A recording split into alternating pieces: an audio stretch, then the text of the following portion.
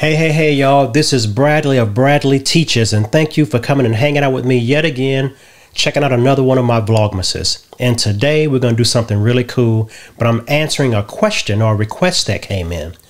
At the end of all my Vlogmases, you see Bradley Teaches, looks like it's written out, right, as an animation.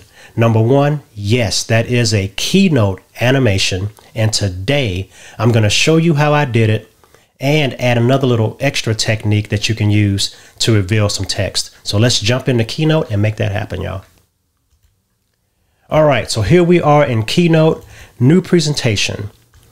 Click, drag, delete. Okay, so today I'm going to do this kind of a little Vlogmas style instead of a whole line of text, but you'll be able to learn the technique, right? So let's start off with our text, and I'm going to do VM for Vlogmas. And let's kick that up to about 400 or 450 points. And I'm going to use an icon that I use on that little bug that I did before of that little camera iris. So we're going to use that. And let's make that big, about the same size as the text, right? And I'm going to change the color of that to red for now.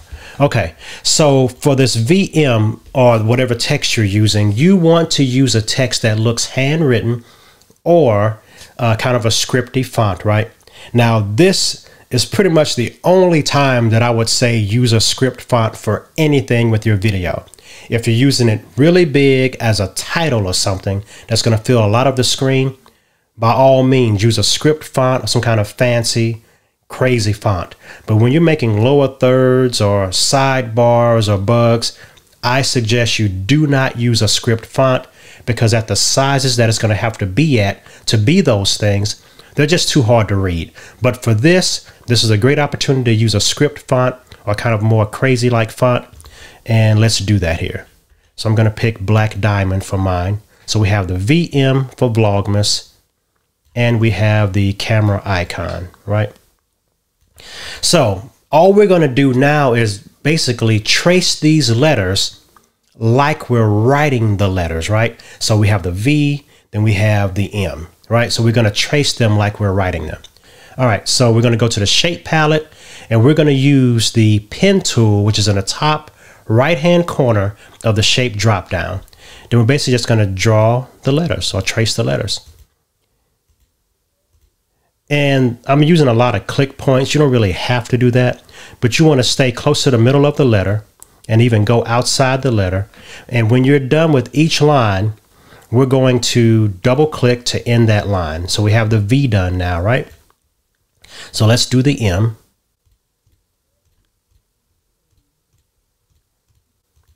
Now, obviously, some letters are more complicated than others, but the technique still applies, right? As long as you trace them kind of like you are writing the letters. So you want to trace them as if you're writing the letters. And at the end of the line, again, we're going to double click to end that line. Then finally, for our camera icon, we're going to use a whole different technique. We're just going to zigzag back and forth across it. Pretty tight zigzags, though. You don't want to have really wide zigzags, and you'll know why in a second. We're going to kind of zigzag back and forth. It can have a little angle to it. It don't have to necessarily be straight up and down every time. It can kind of flare out and things like that. Not that big a deal, right? We can even start to turn it a little bit. We want to go back and forth across the icon. And this can be done with text or anything else, right? And at the end, we're going to double click again. So now we're going to go to our object list and we're going to click these three line shapes, holding down Shift, click. And we're going to go over here to our Format Style palette and we're going to kick these lines up to about 60 points, right? What you want to do is make the line so thick that it covers the entire letter or the entire word or the entire icon.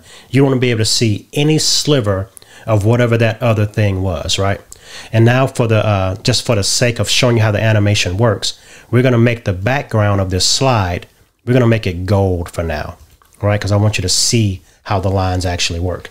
All right, so now, I mean, we're 90% of the way done now. So we're going to go back over to our object list, and we're going to shift click those 3 lines, and we're going to go to animate, build out, and we're going to do line draw.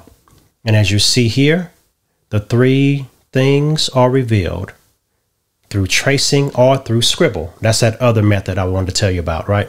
So now one other thing that I like to do is I like to go to the object list and identify each line or object in the object list. And you'll see why in a second.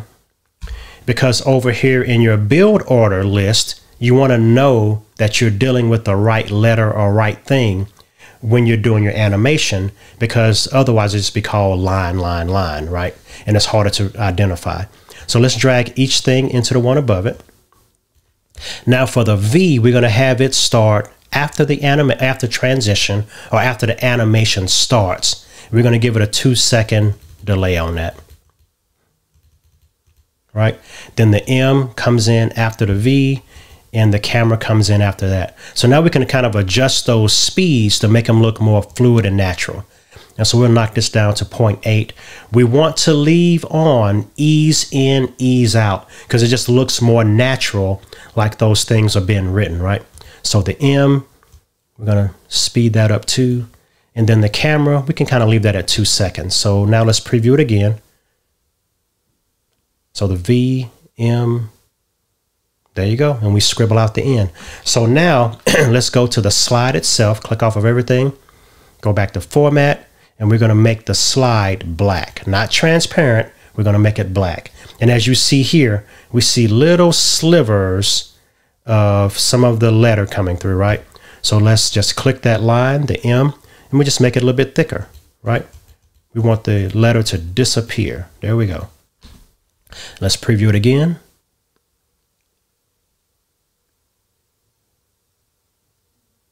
And there we go, right? All right, so now what I also want to do is make the VM white, so it stands off the background more. So format, text, make it white.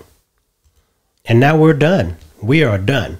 Now this is a solid background animation movie. It's not going to be a transparent background because we don't want those big bulky lines to show, right? The slide color and the line color are basically disguising it, and it reveals the elements as if you're writing those elements or scribbling or scratching out the space that that element is in.